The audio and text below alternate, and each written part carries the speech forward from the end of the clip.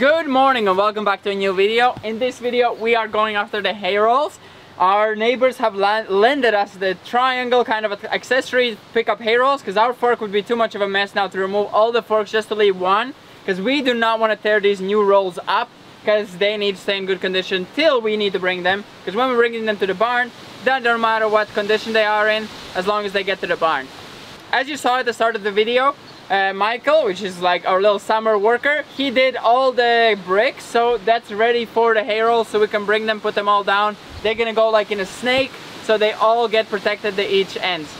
It's really windy, we're not gonna be able to film with the drone, so yeah, let's get started.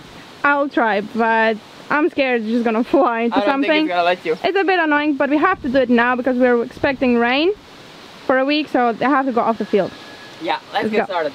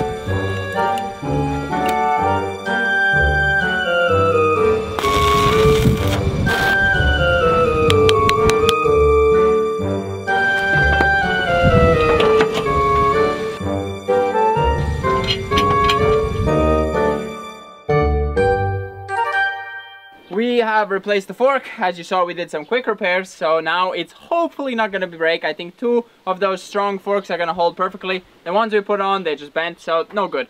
But we have let it cool down. The engine was not starting. It's still actually pretty warm. Hopefully it starts. I think it's going to start no problem. It needs 1 hour to cool down. I think it's the rings inside the engine. They have steps of how much your engine is worn out. You can put a bit bigger rings so they seal better. So I think they have put 1 step too big, and when it gets too hot they expand and they have nowhere to go, like the pins close together. Isn't that shrinking? No, it just expands too much. Anyways, the engine is perfect, but that needs to be solved, so we don't have a problem where we stop the engine and it's not startable, because that stops us a lot of times. Like now, instead of stopping it, we should have just kept it running for 10 minutes until I fixed it, because I did it really fast. So yeah, anyways, let's start working. It's 9:30. Let's see how fast we can do. 24 rolls are left on the field. Let's see how fast we can get it done. Hopefully before the sun sets, because it is sunsetting in half an hour to an hour, something like that. Yeah. So yeah. Let's see if it probably. Let's see if it starts.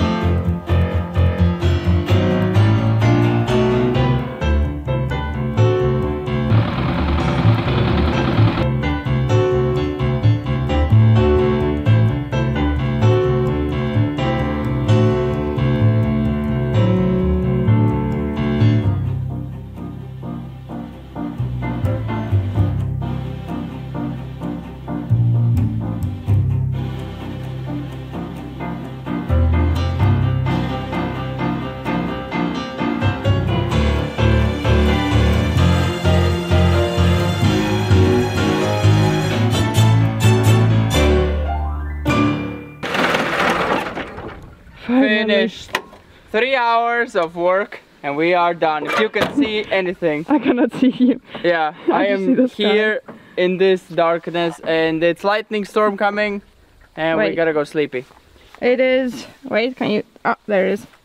Oh, you're gonna change that. It's 12 o'clock. It's nearly 12 o'clock. Oh, it's exactly 12 o'clock. Yay! Let's go sleep.